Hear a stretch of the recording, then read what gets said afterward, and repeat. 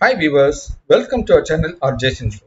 This video is about how to prepare accounts receivable in Excel and what are the steps to be followed before processing in Excel. What is accounts receivable? In simple term, it is a due from customer. It means it is outstanding amount from debtors.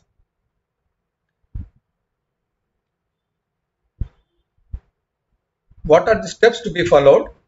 First thing is invoice raised for goods or services rendered. Next step will be account record the invoices with respective customer account.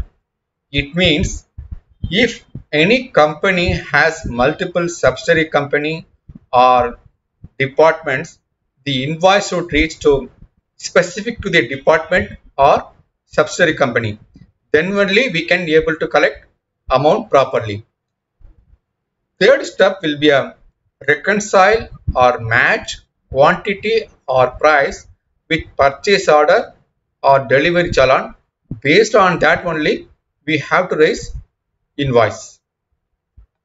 If any discrepancy in delivery of goods or services, then that has to be adjusted by debit note or credit note and account it properly.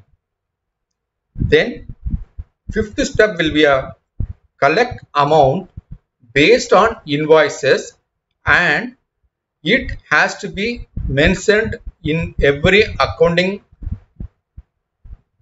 entry as per contract terms and conditions. Preparation of detailed list of fully paid invoices. Reconcile company invoices with customer payment statement for entire year so that if any mistake from our side or their side, we can discuss and resolve it. And ninth step will be communicate monthly customer due and communicate to customer with due date for finding out any outstanding. Before preparation of invoices, there must be some agreement. Based on agreement, we have to raise invoices and number of credit days, mode of payment, and what are the company details. Everything should be mentioned in agreement. Then whenever goods are delivered, immediately you have to raise invoices and it has to reach timely delivery of invoices also. Then only we can able to collect amount. Close contact with officials for collection and timely reminder. Last step is whenever accounting is happening, it must have invoice number and customer details for easy reconciliation. This is the basic idea before processing accounts receivable in Excel. Accounts receivable statement should be very simple and easy to understand. There should not be any complex formulas because we are going to interact with customer. So the statement should be simple and neat. First, it should start with only the relevant information to the customer. Invoice number, invoice date, customer ID which we have created. First 4 digits should be or 4 digits or 5 digits should be relevant to the company and last 2 digits can be a subsidiary company or department. It depends on requirement. After that, company name and address. Then who is responsible person?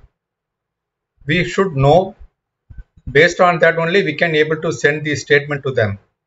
After that, invoice amount, then due date, simple formula, 30 days from the invoice date, then payment details. Whatever payment we have got from the customer, that should be entered, check number, dated, bank. If any breakup is given for invoices, that should be entered invoice detail. This is very must. Based on that only we can able to calculate pending amount. Then payment date. Then how much we got it from customer. Then due, invoice wise due. Then if there is a pending amount, then delay.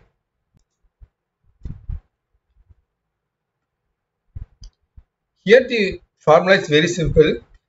For getting amount on invoices, used VLOOKUP A2, then given range, then invoice amount, then exact. After that used SUMIF. SUMIF like a based on invoice number, getting the all details of payment, then it's subtracted.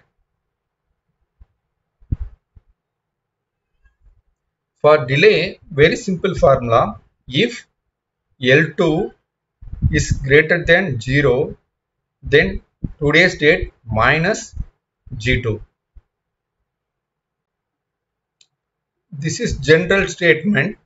Before sending to customer, make sure that just add some company name, date and period.